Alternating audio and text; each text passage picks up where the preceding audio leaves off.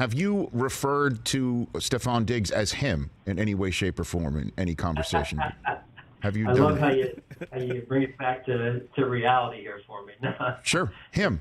He's him. Yeah, So he refers to himself as him. So it's like who's on first, right? Yeah, he does. He's him. And who are you? Yes, I'm me. You're you, and he's him. I think we got that accurate. I think we have. But you don't refer to him as him. To him. No, not to him. I think he refers to himself as him. I see. Okay, this is like an Abbott and Costello routine. I agree. But just watching him, hold on, watching Diggs, him, perform. Can you compare it to anybody you've seen? Obviously, you've been on teams with some wide receivers of note who have even made the Hall of Fame. What do you say about Diggs and what he's been able to do with your quarterback? What do you got for me there? Yeah, he's been. It's been a joy watching him.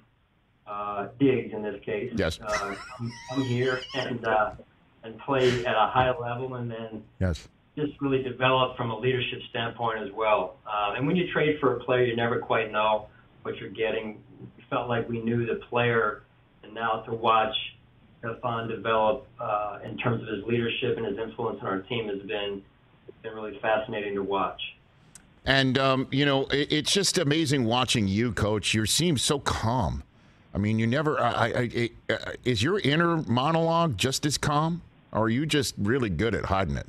What are you?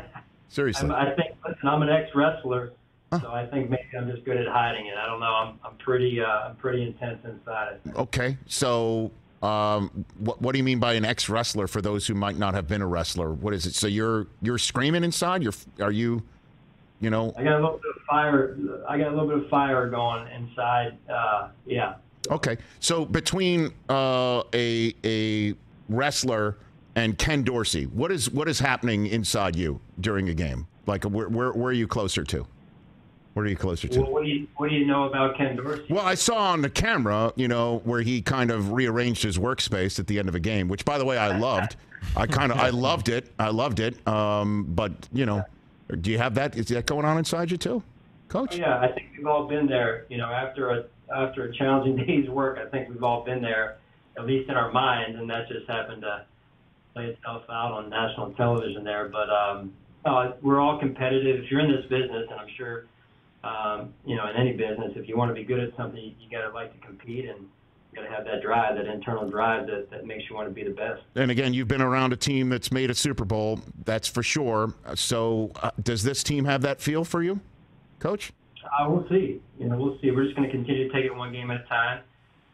The next game is the most important game for us, and it's, like I mentioned, a good Jets football team. Catch the Rich Eisen Show every single day on the Roku channel, 12 to 3 Eastern, for free.